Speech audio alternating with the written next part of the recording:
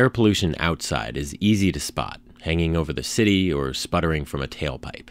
But there's a lot of indoor air pollution too, even if it's not as obvious. This is Scientific American's 60-Second Science. I'm Christopher Intagliata. Got a minute? It's caused by volatile organic compounds, or VOCs.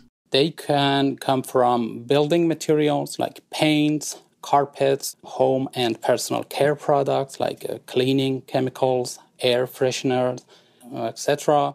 Vadud Neri, an analytical chemist at the State University of New York, Oswego. And also they can come from cosmetics. And that cosmetics part is what caught Neri's attention. One day when I went to a nail salon with my wife, I noticed the smell of specifically acetone in there. Acetone can irritate your eyes, skin, nose, and throat, and at high concentrations can cause nausea, headaches, or other nervous system problems.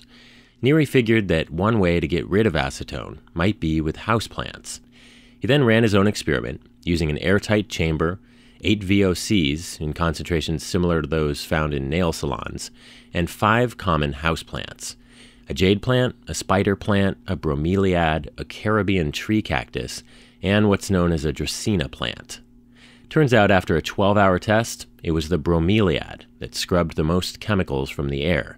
But as for his original quest, removing acetone from nail salons, the dracaena beat all the others, sucking up 94% of the offensive compound. He presented the results at a meeting of the American Chemical Society in Philadelphia. For a house or apartment, he says, use a variety of plants to make sure that you take all type of VOCs from your indoor air. Plus, they're an energy-free alternative to other air cleaning devices. In other words, a truly green solution. Thanks for the minute. For Scientific American's 60-Second Science, I'm Christopher Intagliata.